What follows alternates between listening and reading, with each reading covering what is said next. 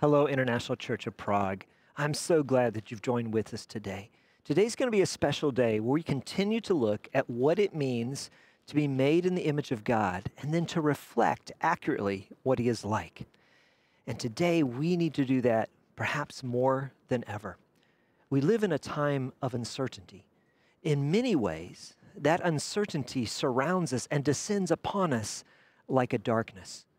Here in the Czech Republic, coronavirus is reshaping lives tremendously. The infection rate is incredibly high. The hospitals are near to being overwhelmed. The shops are closed. School children have been out of the classroom more than any other country in Europe. And unfortunately, things do not appear to be getting much better. So tomorrow, the days ahead, is filled with uncertainty. In many ways, it looks dark. So what are we to do? Where do you turn in times of darkness? We turn to the light of God Himself. And so I want to encourage us as a congregation to do that together corporately in prayer. Psalm 46, verse 1 says this: God is our refuge and strength, an ever-present help in trouble. It means He's always there. He's ready to answer our prayers, to come alongside us. And so I want to encourage us to go together in prayer, to pray especially for those who've been impacted by COVID. Pray for those who are suffering from the virus right now. So would you join with me? Would bow your hearts and your heads, and let's intercede on behalf of those who are in need. So right now, let me just ask you to go before the Father. Dear Lord, we come to you, recognizing that in and of ourselves we are powerless, but you are our refuge and strength. We come before you and ask, Lord, for the needs of those who right now are suffering from the virus. Lord, you are the healer, so we ask and pray that you, our healer, would bring healing into their life. Bring healing physically, give wisdom to the physicians and the medical team. Lord, also bring healing into their life spiritually. Would you use this circumstance to draw many people to faith in Jesus Christ? Father God, we also want to lift up the medical personnel. And I want to encourage you as you're praying there at home or as you're gathered in a small group. I want to encourage you to pray for the people in the medical field that you know personally. Pray for them by name. Lord, we lift them up. We thank you for the gifts and the abilities that you've given to them. We thank you for the sacrifices that they've been making. Lord, may they sense our appreciation. Lord, I pray that you would give them strength. Lord, that you would renew them in the inner part of their being. Give them strength physically, emotionally, psychologically, and especially spiritually. Would you sustain them and lift them up? And Lord, for them as well, I pray that this time when many of them are coming to the very end of their own abilities, that they will turn to you. That this time of uncertainty and dealing with the coronavirus, Lord, what the enemy meant for evil, you will use for good. So we lift all these things up to you, expressing our dependence. And Lord, help us to be a people that continually come to you, that intercede for one another, and that seek your help, that come to you as the light that we need in the midst of the darkness. We pray all these things in the name of Jesus Christ, the light of the world. Amen. The days ahead are uncertain, but when we take time to reflect upon it, we discover that some of the things we are actually certain of are just as frightened as those that we are uncertain of. And darkness is perhaps the best word to define the evil and the brokenness in our world. And in many ways, that darkness seems to be growing. That brings us to our first certainty. It is simply this: we live in a darkened world. It is darkened by sin, by abuse, by oppression. It's darkened by deception and lies. It's darkened by brokenness, physically, emotionally, psychologically, and relationally. It's also darkened by disease, and especially by death. Sin has brought death into the world, and it is a stark reality. In fact, it is a certainty that unless Jesus Christ appears, you and I will die. Unless he comes back during our lifetime, we're going to face death. Approximately 55 million people will die in the next 12 months. That's 152,000 people every single day. 6,340 people every hour. 106 people die every minute. 2 people die every second. Those statistics are valid without the threats of what may occur in natural disasters, war, or even our current pandemic. Many of the estimates show that this year we'll see far more people pass away as a result of the virus and the effects that it has on those who especially have other medical conditions. But we are not to fear as followers of Jesus Christ, because we need to remember who and what we are. We are souls with an eternal spirit and a temporary body. You see, in Christ Jesus, we've been given eternal life, and nothing can harm the real us in Jesus. But to the world around us, things are frightening right now. They're discouraging, they're depressing. But for those who trust in God, we have no reason to fear. We have a mighty God who has stepped into the darkness and has given us eternal life through Jesus Christ. So why do we have all this darkness? Why are things the way that they are? Well, the scripture reveals to us that humanity and pride brought spiritual darkness, and the evidence that is being displayed in the evil of our world, in the brokenness of our world, is what flows out of human hearts. But our second certainty is more powerful than the first. The first one is that we live in a darkened world. But the second certainty is this: God is light, and in him there is no darkness at all. That's what we read about in 1 John 1:5. This is the message we have heard from him and proclaim to you, that God is light, and in him is no darkness at all. It's easy to be overwhelmed by the darkness around us unless we look to the light of God, who is, who was, and who will be. God is light, he is holy, and he is perfect. And here's a truth I want you to take all the way to your heart, to memorize it, to meditate on it. Remember this: light always overcomes darkness. You can't turn on darkness. You can only extinguish the light. John chapter 3, verse 19 says this: "And this is the judgment. The light has come into the world, and people loved the darkness rather than the light, because their works were evil. For everyone who does wicked things hates the light and does not come to the light, lest his works should be exposed. But whoever does what is true comes to the light, so that it may be clearly seen that his works have been carried out in God." The truth is, because God is holy, because he is perfect light, none of us can stand on our own before him. He is righteous, and his holy wrath would consume us. Our selfish inward nature would much rather hide in the darkness than be exposed to the light of God's truth and holiness. But the beautiful thing is that if we turn to him, he gives us light and changes us. Just a couple verses before the ones I just read is the most familiar verse in the scripture.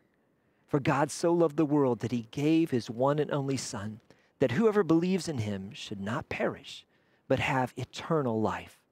For God did not send his Son into the world to condemn the world, but to save the world through him." Light always overcomes the darkness. Jesus always overcomes the darkness. He's always victorious because he is the light of the world. One day he will return and the brokenness will be mended. The darkness will be turned to light. But until then, Jesus Christ has called you and I to reflect his light, to shine forth into the lives and world around us with the light of faith, hope, and love in him. Let's listen to Jesus' words to us about this. Blessed are you when people insult you, persecute you, and falsely say all kinds of evil against you because of me. Rejoice and be glad, because great is your reward in heaven. For in the same way they persecuted the prophets who were before you.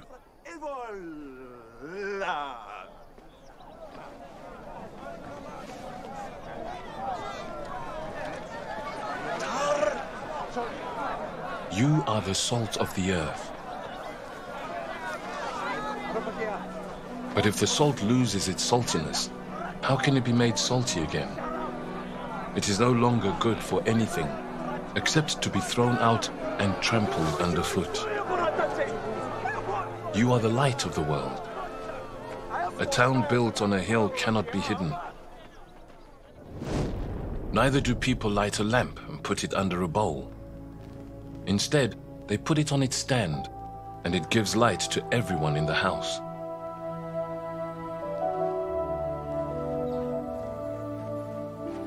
In the same way, let your light shine before others, that they may see your good deeds and glorify your Father in heaven.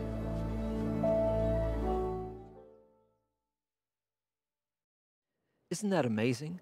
Jesus calls you and I, his followers, the light of the world.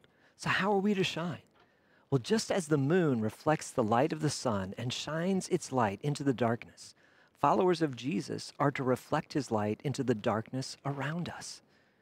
This is our purpose, church. This is what Jesus has commanded us to do. We are to shine. And that brings us to our fourth certainty. God has made us his light, his followers, to shine his life into the world, into the lives around us. We're commissioned to carry the light of God's truth, of his love, of his holiness, of his judgment, because lives are at stake. Eternity is at stake. We're called to penetrate the darkness of our world because people need to see an accurate reflection of him. We are his plan for sharing the truth, to sharing the hope, the grace, the love of what it means to know him. John 9, verse 5 says this. Jesus says, "As long as I am in the world, I am the light of the world." Jesus came to bring the light, but then he passed that light on to us. And that's what he tells us in Matthew 4. You are the light of the world. A city on a hill cannot be hidden. So there is victory over the darkness, and God has brought us into that victory. There's victory over the brokenness in the world around us. And you and I are designed to shine. If we don't shine, how will things change? How will people find hope in the midst of the darkness? You see, God has entrusted the good news of what it means to have a personal relationship with Christ to you and to me and every other believer. And remember this, a little light defeats a lot of darkness. Sometimes we look at a candle and we think, well, that's just not very much light. But the darker it is, the brighter it shines. And if we multiply that so that there's more than one candle, so that every person, every follower of Jesus Christ is shining the light of truth, the light of God's grace, the light of his love into the lives of those around him, it's victorious. So church, are we shining? Are we shining in the way that we're supposed to? Because God's plan is for you and I to push back the darkness. He's not relying on anything else but us. Isaiah chapter 60, verse 1 says this, "Arise, shine, for your light has come, and the glory of the Lord has risen upon you. For behold, darkness shall cover the earth, and thick darkness the peoples. But the Lord will rise upon you, and his glory will be seen upon you. And nations shall come to your light, and the kings to the brightness of your rising." Do you see that promise? God is going to bring the peoples of the world to those who will shine for him. His plan for us is victory, is to make a difference in the lives of those around us. But we have to shine. If we do, people in Prague, in the Czech Republic, people around the world, people that we interact with, will see a true picture of Jesus Christ. So how are we to live as light? Well, first we have to personally trust Jesus as our Savior and as our Lord. That's where it begins. We have to have a relationship with him. Otherwise, we're still in darkness. Secondly, we have to choose to shine as light in the world. And so I want to give you some instructions based on that word light. L-I-G-H-T. Here's what we're to do. Number one, love motivates us to take action. That's how we shine the light of love. The I is that our identity and our confidence comes from Jesus Christ and not from ourselves or our own power. That's the light of faith. The G is that we're to give grace to others as God has shown grace to you and to me. That's the light of hope that we're to shine into the darkness. And that leads into the H, which means that not only do we give grace to others as God has given grace to us, we help others in practical ways. We serve their needs. And then the T is that we are to tell others what Jesus has done in our life. We're to shine the light of the gospel, the good news, by telling them who Jesus is and what he has done. If we do that, if we follow those 5 steps, we will be lights in the darkness. So let's start with looking at how we're to reflect the light of love. We looked at this last week in our study on Jesus' command to love our enemies. And here's a truth that relates to that. If there's a deficit in our love for others, even for our enemies, it is a shadow or a deficit in our love for God himself. See, love for others and the freedom to love even those who have hurt us or have threatened us in some way flows from our love from God himself. If you think of it like a cross, horizontal love for people reflects our vertical love for God. The more we love God, the more we'll be able to love others. That's just the way it works. And so if you're having a hard time loving others, the place to begin is to go to the Lord and say, Lord, would you help me learn to love you more? We're to reflect not only the light of God's love, but we're to reflect the light of faith and the light of hope. So let's look at faith. This is the I. We need to find our identity and our confidence in Jesus himself and not in ourselves. He's the one who determines who we see ourselves as and how we have the resource to be able to shine forth his life into the world. Our faith must be authentic. We need to admit our mistakes. We need to be humble and recognize our need. We need to put down the mask of self-righteousness and pride. Remember who we are in Christ. When we do, we'll be humble and we'll be filled with love because we'll begin to love others as Christ loves them. So we remember who we are and we remember whose we are. In ourselves, we're nothing. But in Christ Jesus, you and I have been given the right to be called the sons and daughters of God. And God loves and empowers all of his children, every one of them. So just don't compare yourself with others either, because that's a misplacement of our identity. Choose to shine for Jesus with the light he has given you, with the person he has made you, in the circumstances, in the skills, in the gifts, in the personality that he has given you. And when we do, others will see our good works and give glory to our Father in heaven. Because you see, it's all about him and not about us. And remember this. In Jesus Christ, you already have absolutely everything you need. The truth is, though, we so often get focused in on the darkness that it's easy to forget what we've been given. Listen to this reminder from God's word in 2 Peter chapter 1.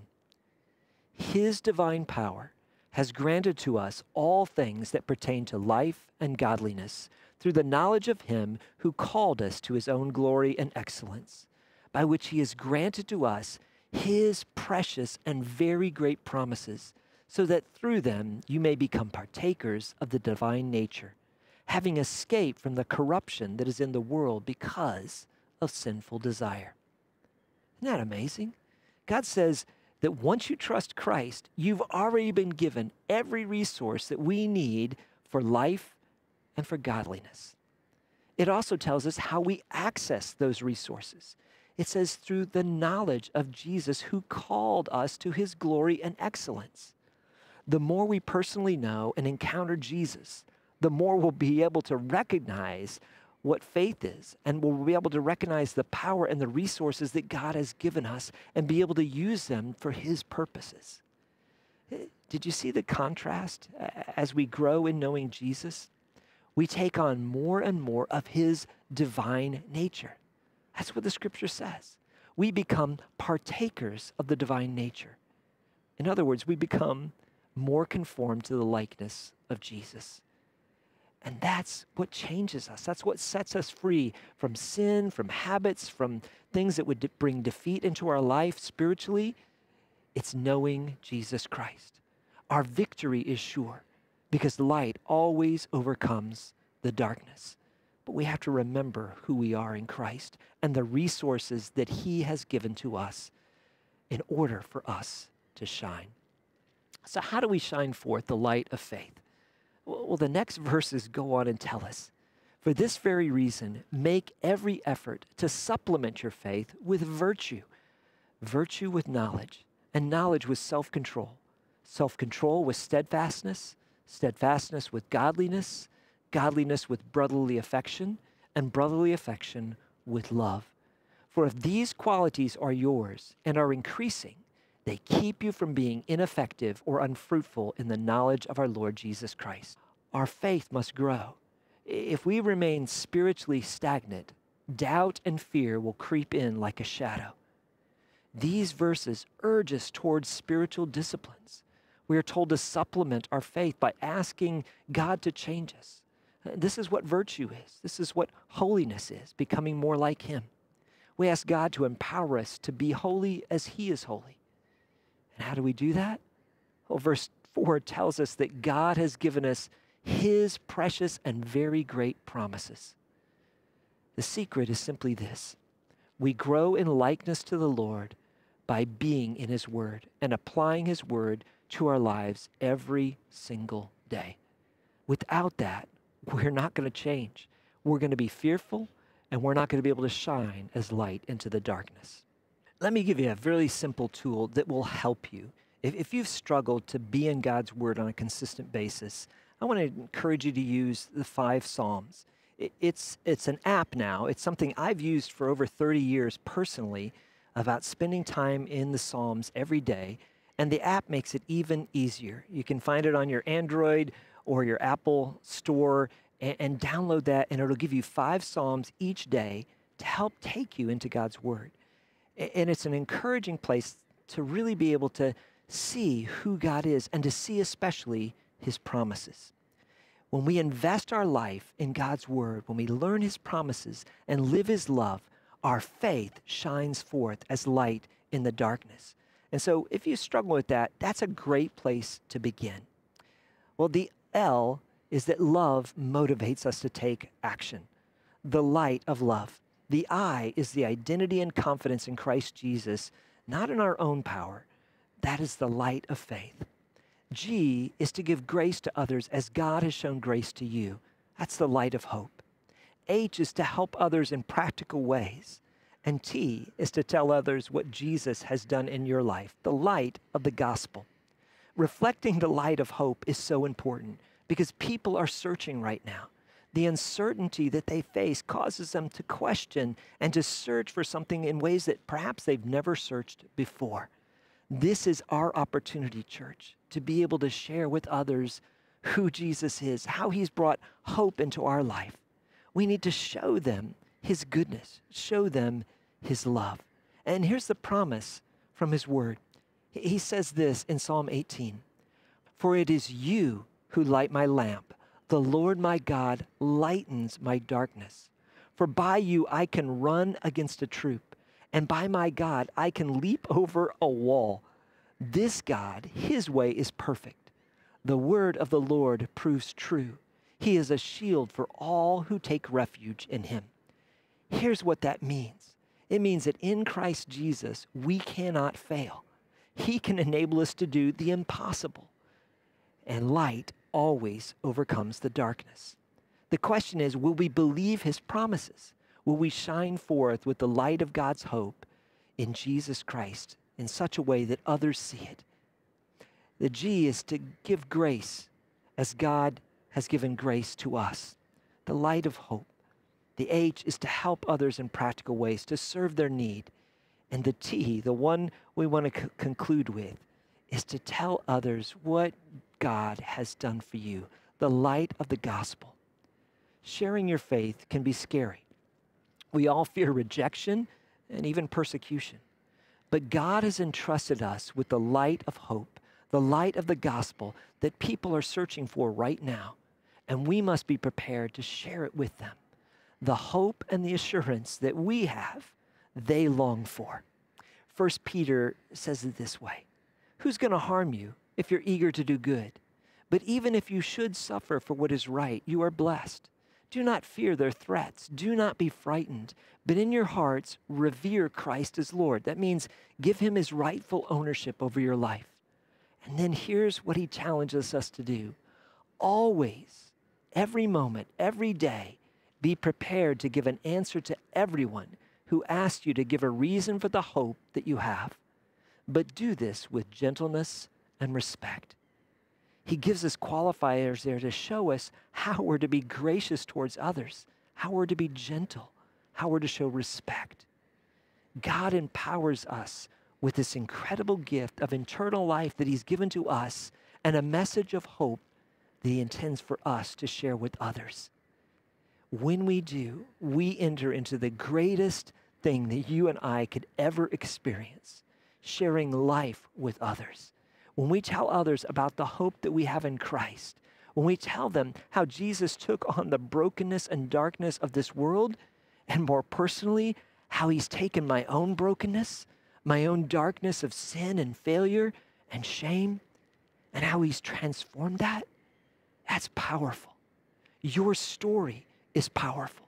What God has done in your life is a testimony that stands against any argument they may have, because it is your story and it is absolutely real. So we need to tell them how Jesus has given us forgiveness, how he's taken our shame and he's made us new, how he took our sin, our failure, and he's nailed it to the cross and made us into a new creation. He's given us joy in the place of fear and sorrow. Our hope is in God, and he is working now in our midst. He's even preparing a place for us with him, because the hope that we have goes beyond the comforts of this world. Jesus offers eternal and abundant life, both now and forever.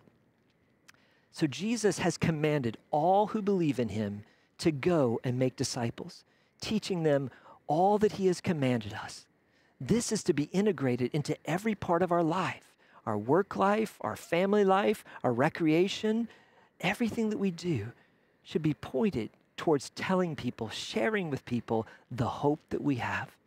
In fact, a good way to translate Matthew 28:19, the Great Commission, is this: as you are going, make disciples. In other words, as you do everything in your life, let it be about sharing the hope we have in Christ with others. Be intentional to build relationships, to share with others what God has done in our heart and life.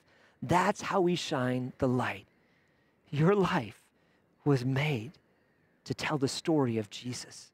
Your life was made to reflect the goodness and greatness of who he is. That is so amazing. And if you've never done that, if you've never been brave enough to share your faith in Christ with someone else, I want to encourage you that if you'll just trust in the Lord, don't trust in your own ability, that you have all the answers, trust in him, and he will use you in ways far beyond anything you imagined. I'm going to put some ground rules up on the screen that will help us to be able to understand how we're to do this, some things that will guide us along the way. And then I'm also going to put up some information just for you and for me. If you don't know kind of what the process is of how a person comes to faith in Jesus, I'm going to share some answers about that from a presentation called Why. But here's the most important thing. It's not about the rules that we follow, and it's not about a plan. We're sharing about a relationship that we have personally with Jesus Christ. That's the place to begin, to share your story, what God has done in your life, how he's taken you from one place and transformed you into a brand new person in him. When you share that, you'll begin to make an impact on their heart and life. Make sure you do it in the context of a relationship, though, and do it in the context of listening to them. People need to know that we're genuinely interested in them and not just in talking about ourselves. We'll give you some ground rules that'll help you share, but the challenge is simply this: will you let your light shine? Because the truth is, even a little light overcomes the darkness. Light always overcomes the darkness. So what is the gospel? Well, the short answer is the gospel is Jesus Christ. He is the good news. We are telling other people about who Jesus is and what he has done. It's about a relationship with him. Here's a summary of our human design and need, what God has done and how we are to respond. In order to be able to put this into a simple form, I use the letters to the word why, W-H-Y. The W. We were created in God's image to share his life and show his greatness. But our selfishness and sin forfeited that purpose, separating us from God and brought death. God created each of us with a purpose. He has a plan for your life that includes knowing him in a personal way. The Bible tells us, and history has certainly proven, that all of us are sinners. And because of our sin, we're separated from God. And no matter how hard we try, we cannot bridge that gap on our own. Not through good works, not through church membership, not through simply growing up in a Christian home. None of these things qualify us for a relationship with God or to enter his heaven. We are separated from God because of our sin. That's the W. But the H is the good news. It stands for he. It stands for Jesus. He chose to offer his life to us through Jesus' sacrificial death and resurrection, offering us forgiveness of sin and abundant life now and forever. God himself had to pay the price for our redemption. He gave his son, Jesus Christ, to die on a cross for your sin and for mine so that we could be right with God. God shows his love for us in that while we were yet sinners, he died for us. And if while we were enemies, we were reconciled to God by the death of his son, much more now that we are reconciled, shall we be saved by his life. That's Romans 5, verses 8 and 10. Then there's the why. It stands for you. You can choose life over death by turning from your sin, trusting Jesus as your Savior, and confessing him as the source and Lord of your new life. The promise of the scripture is, if you confess with your mouth that Jesus is Lord and believe in your heart that God has raised him from the dead, you will be saved. The W, we forfeited God's life and God's purpose through our sin. The H, he restores his life to us through Jesus Christ. The Y, you must choose between your own death and your own sin or the life that Jesus offers. The question is, what will you choose? Choose to give him control over your life, over your relationships, over all that you are. If we do those things, the promise is that we will be born again into a new life relationship with Jesus Christ. That's the good news. That's the gospel that all of us who are followers of Jesus are called to share. That's the hope that people are looking for in the midst of the darkness. Here's some ground rules for sharing Jesus with others. First of all, be in prayer. Pray for God to open a door of conversation at just the right time. Secondly, follow up your prayer with belief. Believe that God will open that door and that he will use you to share Christ with others. Thirdly, pray for the person regularly. Look for needs in their life that they have that you can both pray for and possibly that God may use you as an instrument to meet those needs. Be relational. We are sharing a relationship with a person, with Jesus himself. It's not a religious idea or ideology. Next, rest in the power and work of the Holy Spirit. You can read through John chapter 16 for more information on this, but the Holy Spirit is the one that draws people to faith in Christ, but he chooses to use us as his instrument. Make a commitment to love the person, whether or not they ever come to know Christ. Remember, they are a person. We are to respect them and treat them with gentleness. They're not a project. Similarly, listen first. People need to know you're interested in them and not just interested in talking about yourself and your own experience. In the same way, it's more important to form a relationship than to get through a presentation of the gospel in one setting. It will take oftentimes many conversations before they're ready to hear how God offers salvation to them in Christ Jesus. Also, don't try to change their views about issues or politics. A faith relationship with Jesus is a journey. The Holy Spirit is the one who brings change in our lives. Do not allow fear to keep you from entering into spiritual conversations or from asking the person if they would like to know Jesus personally. Be intentional. These are divine appointments. So look for opportunities where you can share Christ, because there is no greater joy than partnering with the Holy Spirit in God's work in the life of another person coming to faith in Jesus Christ. So church, here's our challenge. Will you join with me? Will you join with others within our congregation? And will we be intentional during this season to go the extra mile of showing and sharing what God has done in our life? To be intentional about praying for others and looking for opportunities to share with them what Jesus Christ has done.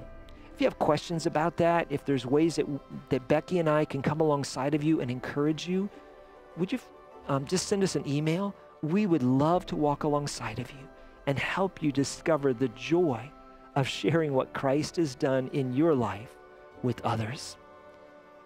The world is filled with darkness, but there is a great and glorious light. His name is Jesus.